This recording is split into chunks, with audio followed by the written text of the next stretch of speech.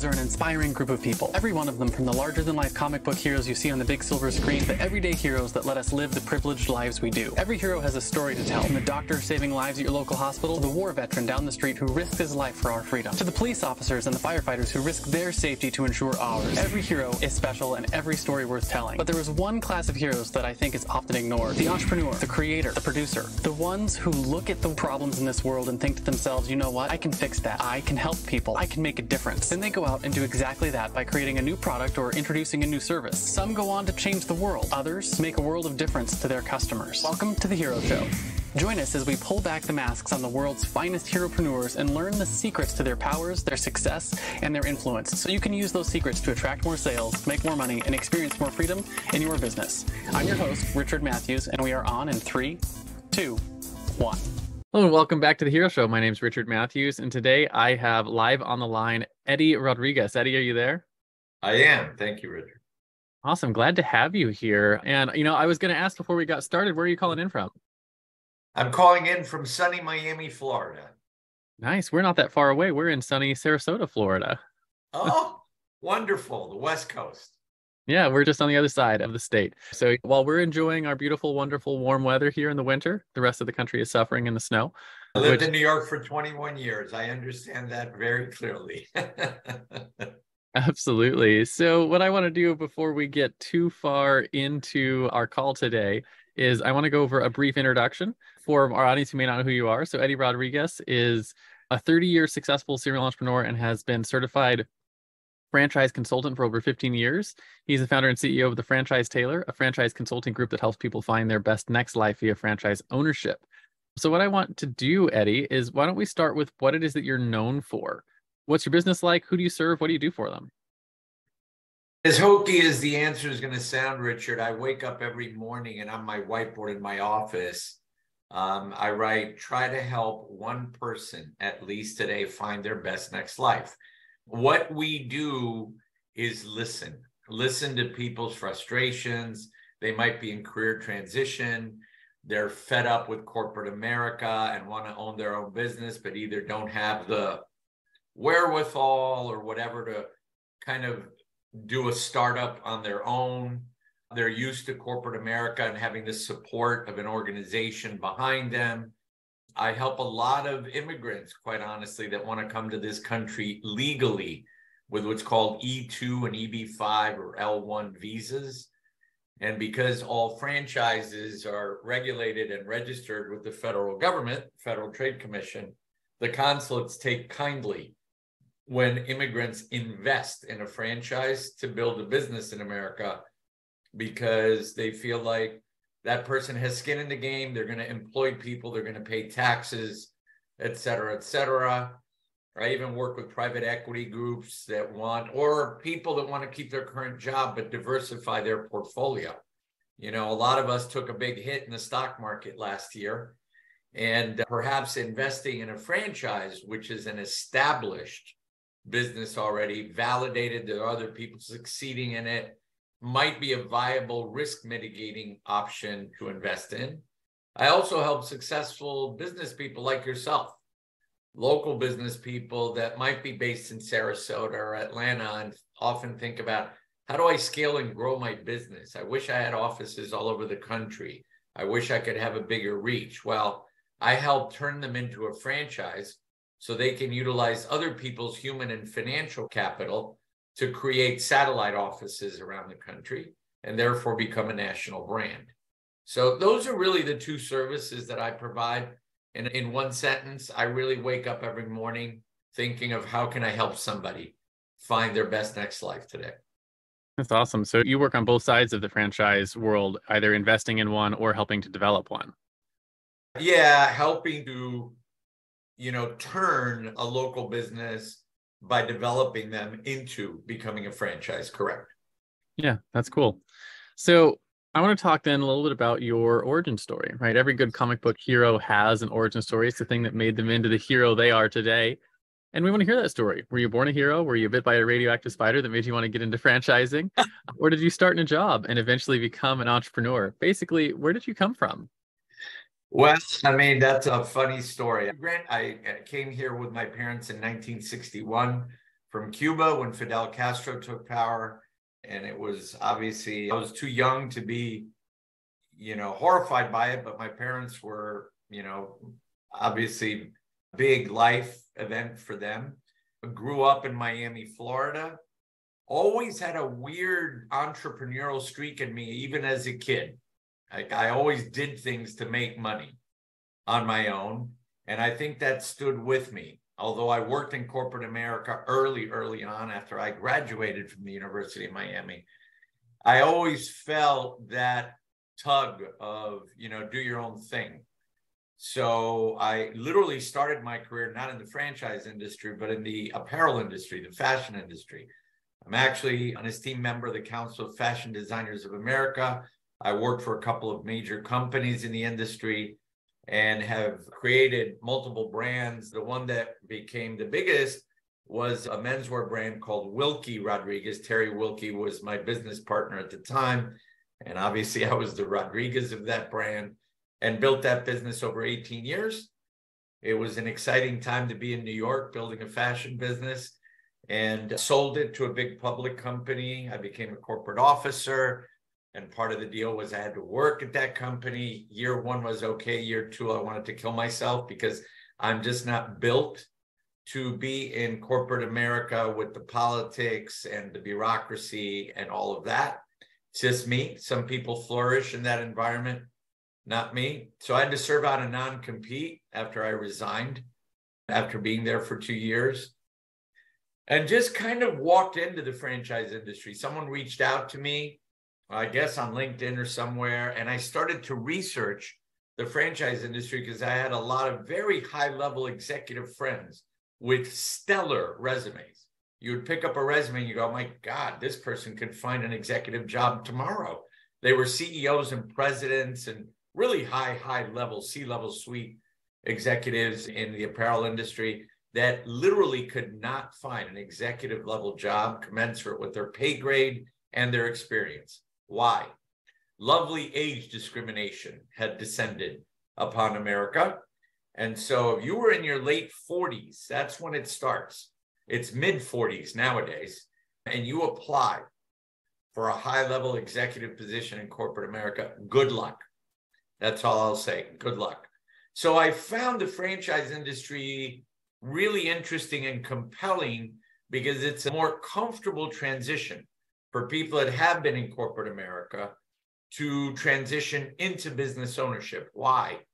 These brands, these franchise businesses have already been created. They've been validated. There's other owners that you can talk to. They also come with tremendous support, marketing support, technology support, operations support. So I often like to say that you're in business for yourself in Sarasota or anywhere else, but not by yourself, because there's still a corporate entity for you to reach out to for any kind of help with your business. It still is your business. So I thought, wow, all these people that I know in the industry back in the day, this could be a viable option for them. Instead of either starting something from scratch or they can't find an executive level job. And so I got involved in the franchise industry. It checked off all the boxes that I wanted, helping people, learning about other industries. I'd been in the fashion industry for 30 years, and it's been a rewarding and exciting 17 years in this industry. And I truly feel like that's what I do. I help people really reach in, reflect, and try to determine what might be a better option for me professionally, lifestyle-wise, money-making wise. How do I build real wealth, equity?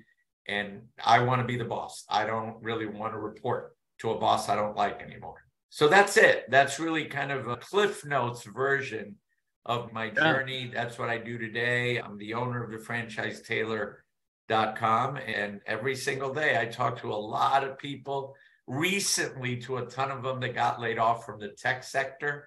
Lots of layoffs in technology. And these people are not happy being laid off. You know, companies downsize, they merge, all kinds of things happen, having nothing to do perhaps with your individual performance, and you are out. So I help a lot of people kind of maybe take charge of their own destiny by owning their own business. That's what I do, Richard. Makes a lot of sense. And it's quite a journey to go from, immigrant to fashion design company to franchise consultant. That's an all over the map kind of story. I really like the idea with franchise. I've always liked franchises myself for the same kind of reason, right? It's the metaphor I've always used is it's you're buying a boat that you already know floats, as opposed to building a boat and when you put it on the water, hoping that it floats. Right? Really great analogy. I'm going to use that, by the way. Very good. Yeah, yeah. You're buying a boat. You already know this boat floats. So when you put it on the water, you're like, there we go. This is a floating boat, And I've got some friends of mine who are working on building a boat right now, and they're not going to know until the boat is, almost complete and there's years of effort into it, whether or not the boat floats. I mean, it Correct. should, right? If you do all the things, it should float. But you don't know until you get it there on the water. And a franchise is like skipping all of that. You can just step into a boat that already floats. So it's a super interesting business model. And, I have heard, I don't know how true this is, that depending on the company that you're trying to franchise with, that it can be incredibly difficult to get into certain franchises. Like Chick-fil-A, for instance, is really, really difficult to get a franchise for. And I assume McDonald's and some of the other big restaurant chains are the same way. Are there other industries that are easier to get franchises in? Yeah, I mean, the funny thing is my office works with hundreds of people every year, and I find it really almost humorous that most people still believe that franchises only exist in food. Like you just brought up two of them yourself. Yeah, I brought it up because people typically think food, and I'm like, there's probably more. Tell us about it. 100%. They think McDonald's, Subway, Papa John's Pizza, you name it. The truth is that franchises exist in every possible industry you could imagine. I'm affiliated with a very large group called IFPG. Our portfolio has over 540 brands in every single industry you could possibly imagine. People don't realize when they go out in the morning, and if you don't have an electric vehicle, you fill up your gas tank, that's a franchise. You go to FedEx, Kinko's for whatever service you require there, that's a franchise. So is the UPS store. There are franchises literally in healthcare, wellness, CBD, construction, real estate, fitness. I go on and on and on, but I don't want to bother you or the people that are listening to this, but they truly exist in every industry. And one of the beauties of exploring franchise opportunities is I place many people and have over the years in franchise businesses that have more to do with their life passion than necessarily what their resumes say. Like if you've been someone that's been in banking or whatever industry, and you're ready for a change, you are ready for a reinvention, and you truly reflect, because one of the things that I do with my clients is get them to look in the mirror, so to speak, and go, listen, I always challenge them and go, try to think of closing your eyes at night and what can't you just wait to get up in the morning to go to do? That's what your goal should be. You need to find something where you're that excited, whether it's a job or a franchise or whatever. So the beauty of franchise is it's not like a job that exists in Sarasota. You have to apply for that job in Sarasota. With franchises, if you're in Sarasota but want to move to Los Angeles, we determine which ones might be a right fit for you, depending on lifestyle goals, passion goals, financial goals, you name it. And then we look to see if it's available, the territory is available in Los Angeles, where you might want to move to. If it's yes, bingo, you have an opportunity that seems like a good fit for you, and you can open it and build it where you want to live.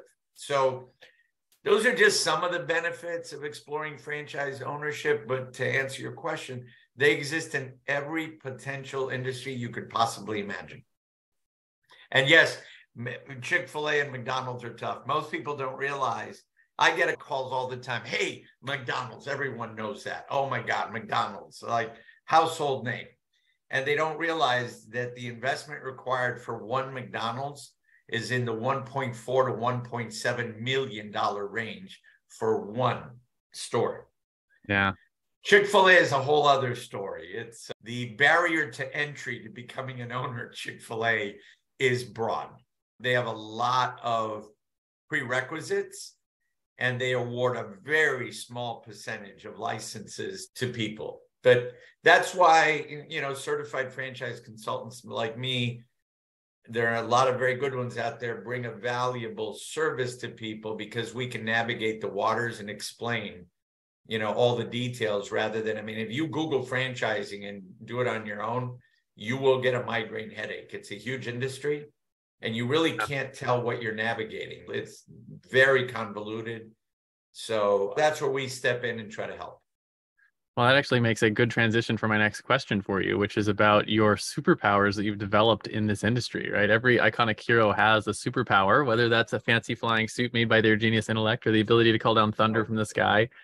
In the real world, heroes have what I call a zone of genius, which is either a skill or a set of skills that you've developed over the course of your career that allow you to help people slay their villains in their life, come on top in their journeys. And the way I like to frame it for my guests, if you look at everything you've developed over the course of your career, there's probably a common thread that ties all of your skills together. And that common thread is where you find your superpower.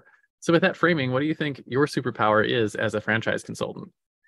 Yeah, I'll give you a funny answer. I think of it as I'm that authentic super dragon from Game of Thrones because I am the real deal. I have been a serial entrepreneur. I have created and built successfully multiple businesses in my lifetime. So when I listen and speak to clients that I try to help, I come from a place where I've been there. I've done it. I've created and built businesses. I know what it takes. Couple of t-shirts to build a business and how to prepare to build a business, the pitfalls of owning your own business, the joys of owning your own business. So my superpower is authenticity and the fact that I really, over the years, have gotten to know the portfolio of brands that we represent. So when I do a consultation call with clients to really go deep, dig deep, deeper than probably even what they've thought about to understand what makes them tick and what might make them happy and make them money. I know the portfolio of brands so that I can go, you know what? I think these 4 or 5 opportunities are the ones that are going to be a best fit for Richard to consider. And most of the time, what I tell candidates that I work with is, I promise to present you with opportunities that'll make sense to you on why I picked them for you. Whether you pursue them or not, that's entirely up to you. So I guess my superpower is my vast experience as an entrepreneur. So I bring authenticity to what I do. And then the knowledge that I've gained in the franchise industry of understanding how franchise systems truly work. That's another shocking thing that most people don't have a clue how franchise systems work. And then to educate, I always start with my clients with an educational kind of talk. And sometimes when I find out if you or anybody else isn't really wired for franchise ownership, I'll let you know. I'll go, listen, Richard, I'm not sure if franchise ownership is right for you. And I give you reasons why. But the educational part, I think, is critical to any entrepreneur to understand what you're considering. So that's my dragon power. So you've been there, done that, got the t-shirt, and you can connect with people and understand where their best life is, essentially, and if franchise ownership fits into that. Correct. I'm working, I'll give you a quickie case study example. A gentleman right now has a great job, right? And doesn't want to leave it, but wants a second income stream. Fairly young guy. Young, he's in his early 40s and wants to build his own business while he stays in his business. But he wants to follow his passion. He loves athletic training. Like he has a kid that's a big lacrosse player and loves being in that culture of seeing the kids practice lacrosse and high-level training. Well, guess what? In our portfolio, we have a great franchise brand that does just that. So then beyond the money-making capabilities, then this guy, Joseph, can be a part of building a business that he's passionate about in a culture, in a vibe, I like to say, that he will thoroughly enjoy. And I work with a lot of people that do a lot of analytics and, CFO type analysis of businesses.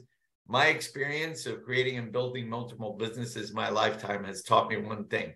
What matters the most is how excited and passionate you are about the business that you're going to build. If you're not, you can do all your metrics and all the analysis.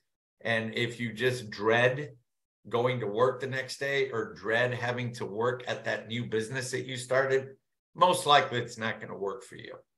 So I don't know if that explains my superpowers, but it's pretty comprehensive, the service that we provide and getting to know people and trying to get them to know themselves before they either make a mistake or, you'd be surprised at how many people I work with that don't really think through what they should be considering and how to put it all into perspective of their life and their passion and where they want to be. I mean, it used to be that we used to have like 10-year plans. I don't think that's the way people are wired nowadays. I think life has changed a great deal, but I do think that you have to have goals. I think, whether it's lifestyle goals or, I work with a lot of people that tell me I'm tired of 60 to 80 hour work weeks, Eddie. I really don't want that. Do you have semi-absentee where I can be the owner and devote maybe 10 to 20 hours a week on the business, but not necessarily in the business. So I want to oversee the business. And that's a lifestyle goal. That's someone that just wants to play golf on Friday afternoons instead of go to work or go to their kids', soccer practices. Yeah. So, much like in the movie, I like to say the movie Forrest Gump, where he sits on the bench and turns to someone and go, life is like a box of chocolates. You never know what you're going to get. I feel the same way about my clients. When I work with people, I assume nothing. And my job is to listen carefully to what they want out of their lives. And then I hopefully will bring some magic to their lives.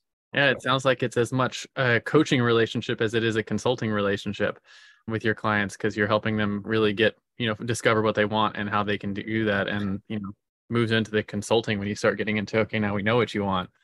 Let's start talking. Yeah, I'm a member of the Forbes Coaches Council, and a lot of what I do is coaching. A lot of what I do, even before I present grants to people, is almost a little psychotherapy where you try to get the person to really dig deep, not on the surface, but dig deep and understand what they want their life to look like, next year, 3 years from now. I even ask people that tell me they have 3 kids, would you like to build a business that might be a legacy business? Is one of your kids somebody that might, be interested in continuing the business? And oftentimes I go, oh yeah, I'd love that.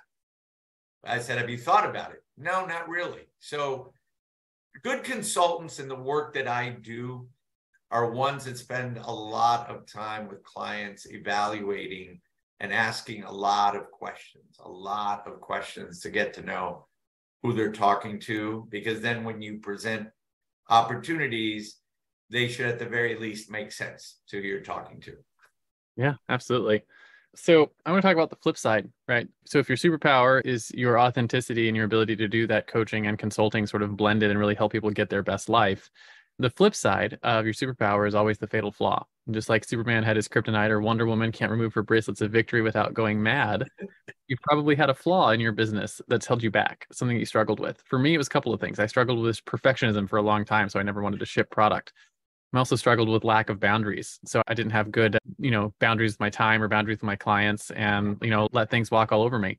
But how have you worked to, I think more important than what the actual flaw is how have you worked to overcome it so you could continue to grow and continue to succeed in your business? And hopefully, sharing a little will help our audience learn a little bit from your experience.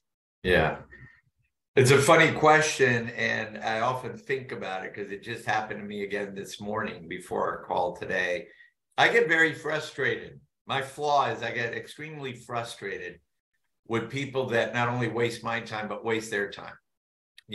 I call them the tire kickers, people that are just, let me monopolize Eddie's time for all his time, when in fact they had absolutely no intention of seriously exploring the opportunities that we represent. They just want to show me what you got kind of people. Let's see what you got. And maybe they have a lot of time on their hands. And so my serious flaw is I suffer no fools. I guess I lived in New York City for 21 years. And I oftentimes might be a little rough with people that do that and just tell them, listen, I take your time very, very seriously. I've devoted quite a bit of my time to try to help you. And it's really uncool that you now, later in the game, have told me what you're telling me now. And so my flaw is I can lose my cookies with people that just, I forget wasting my time. I don't understand people that waste their own time.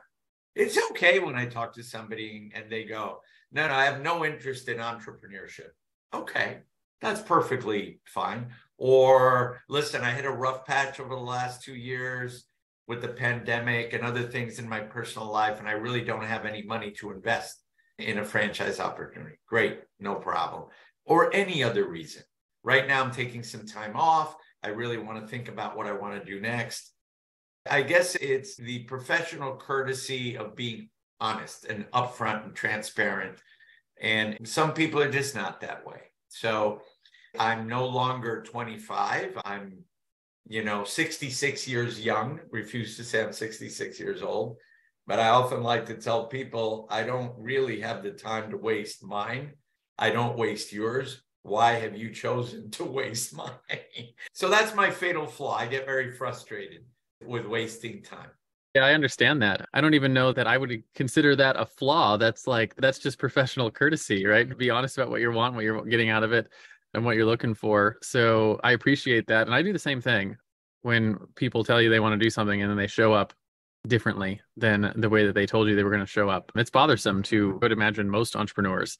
And I guess the question I always ask myself is, what am I doing at the beginning? Like, am I setting expectations incorrectly? Am I filtering people incorrectly?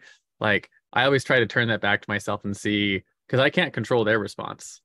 So I'm trying to look at where can I make changes? And sometimes you can't. Sometimes people are just going to be the way they are, and you're going to end up with that stuff. But I always try to use those as opportunities to see if I can find ways to improve my processes or improve my filtering. Yeah, I mean, I find it very disrespectful when people don't respect your time.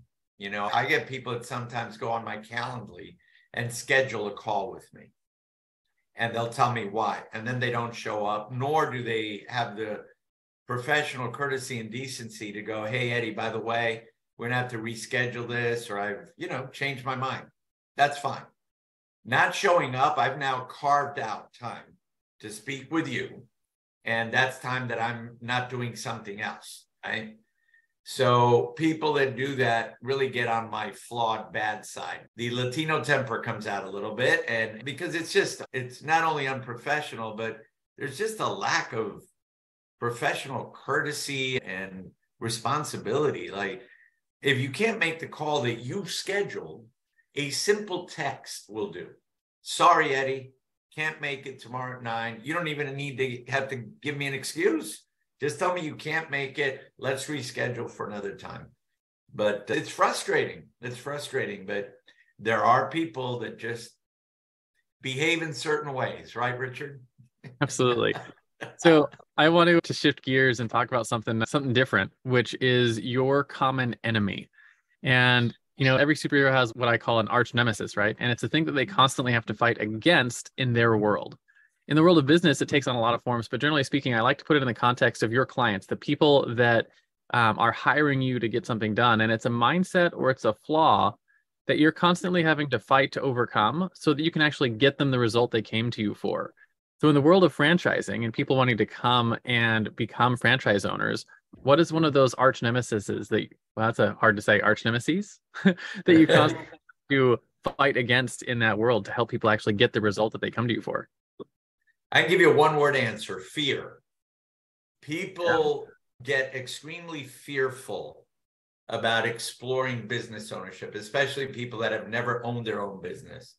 People that have lived in corporate America, all their lives, but are fed up with it for a million reasons, start exploring, franchise ownership with me in my office. And undoubtedly, at some stage of the service that we provide, that word, comes up: fear. They start to get scared. I always use the analogy of the groom or the bride, about to walk down the aisle and say, I do forever. And they're like, oh my God, this is forever. Holy crap. I've got to, this is a big commitment, whatever. So in the work in the service that I provide, that happens a lot, fear. So my job as a coach is to understand why. What are they afraid of? And to listen. What is it that you're afraid of? So most will say, I'm afraid of failing, right? That's, the common answer that I get. So what I do is try to get them to understand, listen, there are 120 other franchisees in this system around the country. A number of them are top performers, making money, right?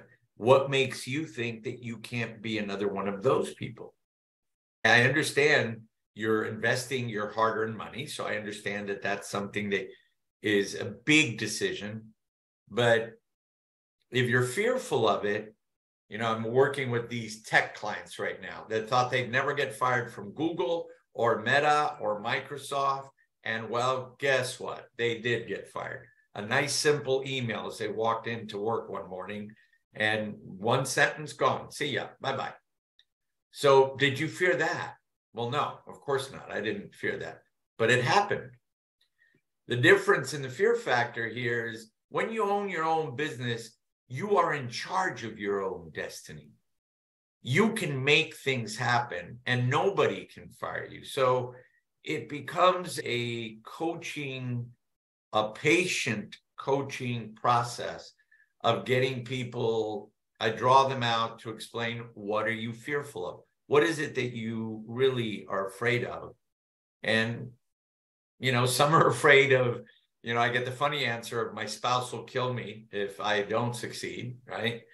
Or, just fear of failure, and, a cousin of mine invested in a franchise years ago and it didn't work out. Well, some businesses work out, other businesses don't work out. Maybe your cousin wasn't really good at what they do. Who knows the reason? But so the answer to your question is that word, Richard, fear. One of the biggest things that I have to overcome in the work that I do is drawing people out so that they tell me what they're afraid of and me coaching them to understand how to overcome that fear.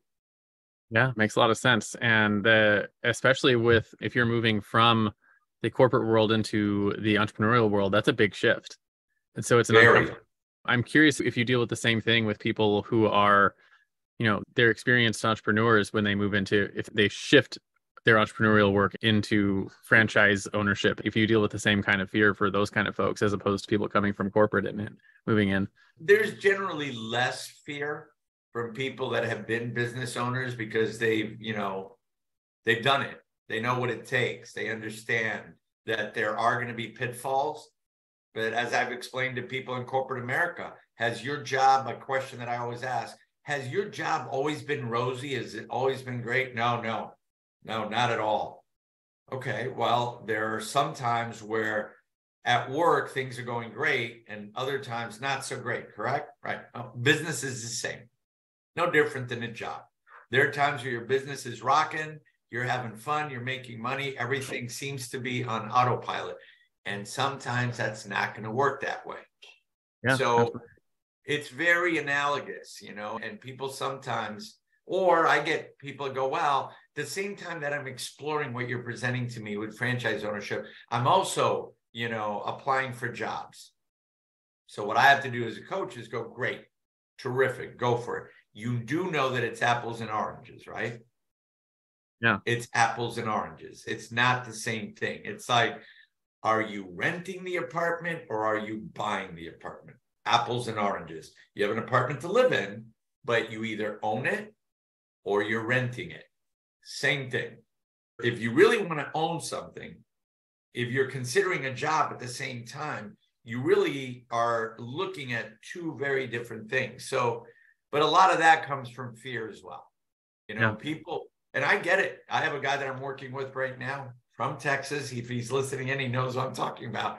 That just surprised me today by saying, I just started to interview again after at the consultation call, he told me I'm fed up with corporate America. Absolutely fed up. So then you go, wow, you told me you were fed up and you never wanted to work for anybody again, but you're interviewing for a job. So it's easier to go with the pain than to choose you don't. Yeah. Yeah, it is. And it's funny because a lot of those same people got let go for no reason of their own. The company merged, was sold, whatever happened, and they got let go. So I've never understood. And again, I'm guilty. I'm a serial entrepreneur. I hate working for anybody. But when I think through, like, wow, you just lost your job, maybe for the second or third time. You told me you fed up with corporate America, but you're interviewing again. To me, it's almost like the definition of insanity. Like, you keep doing the same thing and you're expecting maybe a different result. It's like, so I bring that up because I do try to enlighten the people that I talk to that it's great. You can interview for another job. Just keep in mind, apples and oranges. You're looking at two very different opportunities to consider. Yeah, absolutely. So fear is the common enemy. The flip side, of course, of your common enemy is your driving force, right? If your common enemy is what you fight against, your driving force is what you fight for. So just like Spider-Man fights to save New York, or Batman fights to save Gotham, or Google fights to index and categorize all the world's information, what is it that you fight for at the franchise, Taylor? What's your mission? Honestly, the most important mission, Richard, is what I have up on my whiteboard, which is my mission really is to help people find their best next life that they haven't even thought about. My mission is to try to determine what makes somebody tick. They're telling me what their goals are and what they want to achieve. How can I help them achieve that? And as hokey as it may sound, at this stage of my career, I've been blessed with a beautiful family. I've been successful in the fashion industry, successful in what I do now. I get a great deal of joy when I get handwritten notes, and no one does that anymore, but I have them in my office from people that I've placed in new opportunities, that they're loving their life. They love their business. Everything's going great. And they send me a little thank you, Eddie. Thank you so much. I'm so happy building this business. And that's a big payoff for me. It's a really big payoff to have that kind of impact on somebody's life, or helping. I've become an expert at helping those visa candidates, immigrants that want to bring their families here to escape persecution or whatever they're escaping, and they want a better life in America, and to help them find a vehicle for them to apply for their visa. And then they get here and they build their new business while they're building their new life, and they're very grateful. Well, that's really gratifying as well. So from a mission point of view, both are the same. I'm helping people. I helped two people recently in the Miami area that have very successful businesses here that want to scale, and I've helped them become a franchise, and they're very happy. So that's my mission, really, to help people and find their best next life. That's it. I love it. I love the idea that you can use business, like the product is business, as a way to help people. Because generally speaking, most of the people we're talking to generally are founders of a business, and the product or service they're using is going to help people. But you're actually using the product is business. You're using business to help people, which is kind of a cool way to think about what you do. Exactly. I mean, I literally had a gentleman recently that really doesn't need to work anymore. Big executive, millions of dollars net worth, but, wants to be in the wellness, like mental health. And, so wanted to do something good in his community. And we found him an opportunity that does that. So what I do when it works well is joyful, because I win because I just helped place somebody in a new opportunity. The franchise company is happy because I brought them somebody good to be in their system. And then the person is ecstatic because they just found a great new, professional life to build. So win. Absolutely. So I'm going to shift gears and talk a little bit about something very practical. I call this the hero's tool belt. And just like every superhero has their tool belt filled with awesome gadgets like batarangs and, web slingers and laser eyes or their magical hammer, I want to talk about the top 1 or 2 tools that you couldn't live without in your business. Could be anything from your notepad to your calendar to something you use for your marketing, or something that you use to actually deliver your service to your clients. Something that you think is essential to getting your job done on a day-to-day basis. What's the top 1, maybe 2 things that you couldn't live without to do what you do? Well, the platform of franchise brands that I represent, I wouldn't be in business without it. So that's bullet number 1, 2, and 3 in the holster. And without that portfolio of brands, it would be very hard for me to help people explore the right fit business for them. So that's by far the best tool. They also provide us with, I'm affiliated with a group that provides me with tremendous technology support so that I can provide you with the information that you require to evaluate those brands. The other tool is probably the relationships that I've built in the industry that nourish my knowledge of how to help people, how to think about certain industries that are trending in certain market areas. You and I live in Florida. There are businesses that are, our state business-wise is doing very well, but there are certain sectors that do very well and certain sectors that don't. But that doesn't necessarily apply the same way in Ohio or in other parts of the country. So I also have a lot of bullets in my holster in terms of information that provide me with, if someone lives in Houston, Texas, what kind of sectors, businesses are trending well in Houston?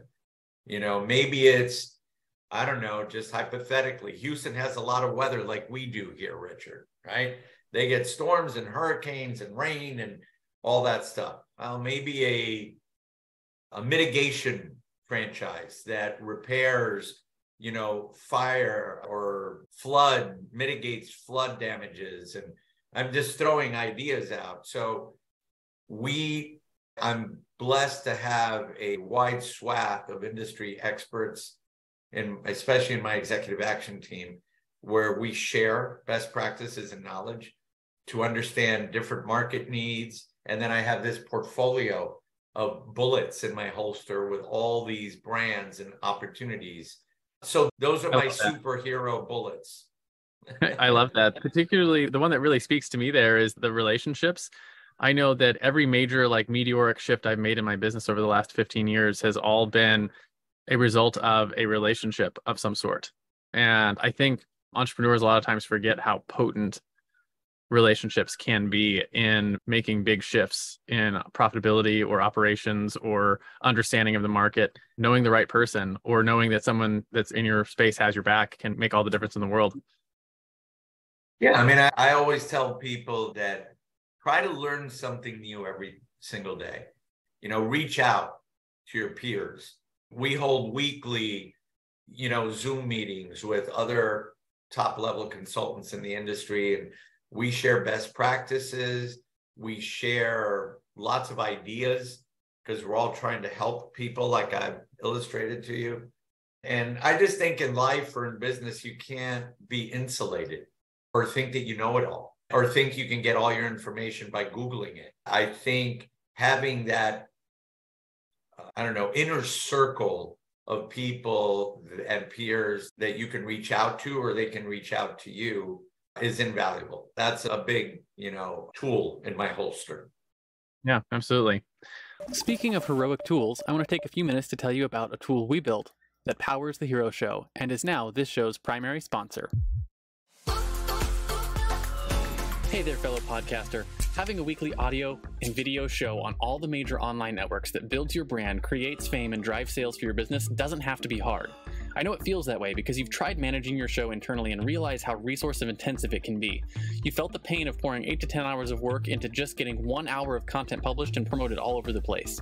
You see the drain on your resources, but you do it anyways because you know how powerful it is. Heck, you've probably even tried some of those automated solutions and ended up with stuff that makes your brand look cheesy and cheap. That's not helping grow your business. Don't give up though. The struggle ends now. Introducing Push Button Podcasts, a done-for-you service that will help you get your show out every single week without you lifting a finger after you've pushed that stop record button. We handle everything else: uploading, editing, transcribing, writing, research, graphics, publication, and promotion, all done by real humans who know, understand, and care about your brand almost as much as you do. Empowered by our own proprietary technology, our team will let you get back to doing what you love while we handle the rest. Check us out at pushbuttonpodcast.com/hero for 10% off the lifetime of your service with us, and see the power of having an audio and video podcast growing and driving micro celebrity status and business in your niche without you having to lift more than a finger to push that stop record button. Again, that's pushbuttonpodcast.com/hero. See you there. You're listening to The Hero Show, unlocking the power of influence and success. So I'm going to move on to a story that you actually told me a little bit before we started recording. And I call this your own personal heroes. And every hero has their mentors. You know, Frodo had Gandalf, Luke had Obi-Wan, Robert Kiyosaki had his rich dad, even Spider-Man had his Uncle Ben. Who were your heroes? Were they real-life mentors, speakers, authors, peers who were a couple years ahead of you? How important were they to what you've accomplished so far?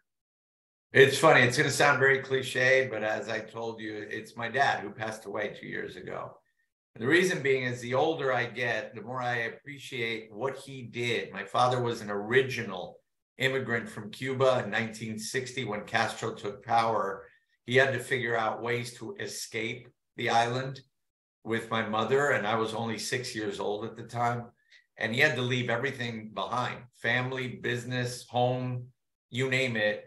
So I often like to say, even to my wife, imagine having to just pack up and leave with what you have on and maybe one piece of luggage to go to a country where you don't know anybody, you don't know the language, you don't know the culture, you really don't know anything, to start your new life from scratch. You have no idea what you're going to do or what's going to happen. I can't think of a bigger hero, than anyone that has the gumption, the wherewithal to go, you know what? I'm going to do this because it's the right thing to do for my family and for me. And yes, we're going to struggle a little bit, but we're going to make it happen. And so my father is my hero. He came to this country, learned English, became the biggest flag-waving, America-loving immigrant you've ever imagined. Like, he would love your flag. He'd want to frame it and put it, in his home if he was still with us. And he built a nice life for my mom and me. And he started his little auto parts store. And he was, when I was 16, you have to vote. And he was such a civically minded person that always appreciated what America had been able to offer us, freedom and opportunity.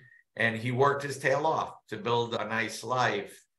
He wasn't a billionaire or anything, but he was an amazing father, an amazing husband, and built an amazing life in America. So the older I get, he becomes a bigger hero to me. I mean, it's amazing to think. And I also told you that I get a little nuts when I hear a lot of immigrant bashing that's going on in our country right now, because I'm often reminded of my father, who all he did was work his tail off honestly, paid his taxes, and adored America. Well, he was an immigrant and he employed people.